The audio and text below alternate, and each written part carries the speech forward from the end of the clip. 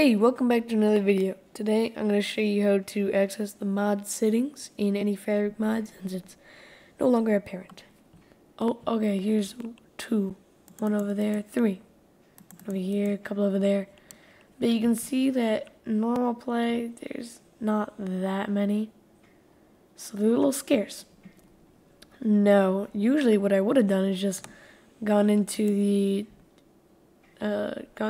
mods options and change the density to a high number, except there is no longer any options anywhere. But fear not, there is still a way to do it. Let me show you. Now the first thing you have to do is actually just quit the game. The reason you have to do this is because you have to actually change it outside of the game, not inside of the game.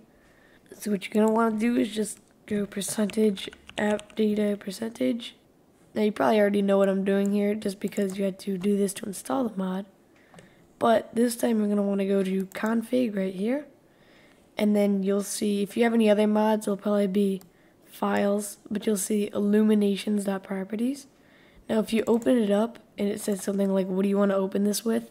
Click more apps and then click notepad. So you can open it like this.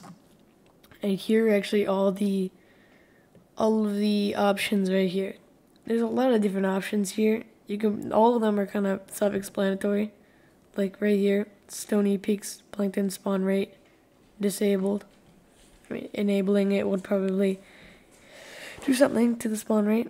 Okay, now that I've changed everything, I want to click the X and then just click save. And now you're done. So you can just go back and play.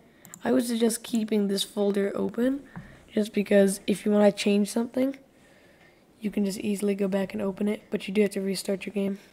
Alright, I'm now back in the game. And look at that, there's a lot more fireflies. I don't even think I can count. Anyway, that's it for today's video. You can pretty much do this with any mod. I'm just showing it with the Illuminations mod.